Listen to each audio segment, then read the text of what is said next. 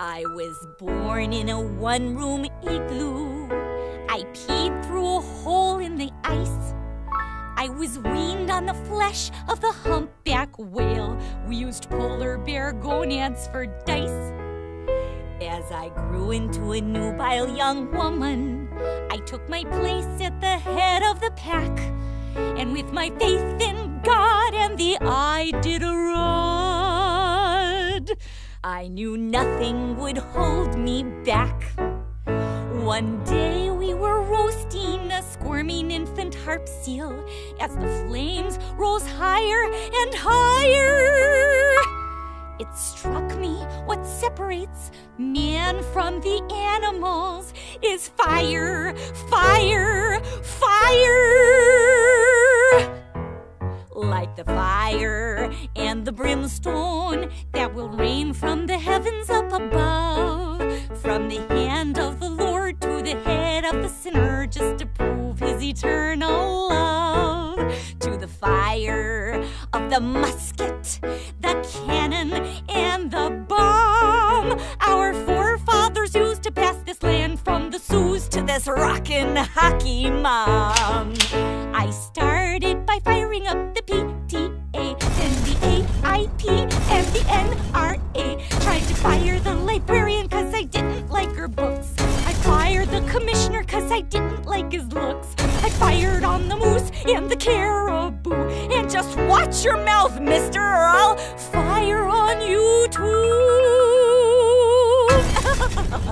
Oh, I'm just kidding. I am firmly pro-life and Pentecostal. Until that became a political liability. So don't even think about putting a thingy on your willy, young man. Follow me, and gosh darn it, Jesus Christ, as together we'll create a nation of unwed teen mothers. Go abstinence! Says who? Says me. I get what I want. I haven't lost anything since the Miss Alaska pageant in 1984 when I came in second to one Marilyn Blackburn. You remember her, the one whose dog was flattened by a Zamboni the next day? What bad luck! So vote for me. Oh, and John McCain. But don't forget, Mr. Smarty Pants McCain, you could have bad luck too. Really bad luck.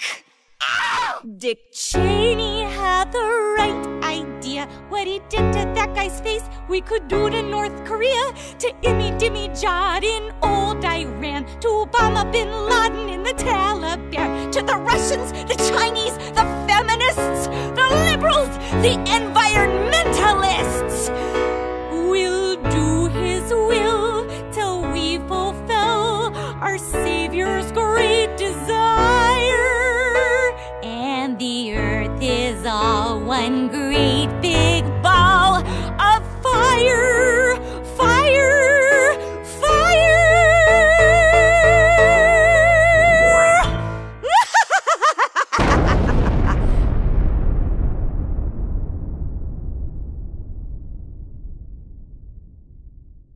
President Palin. Oh, I like that.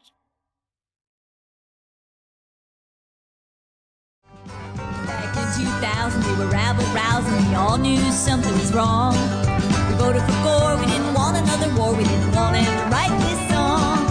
Catherine Harris was a Florida chair in the Republican campaign.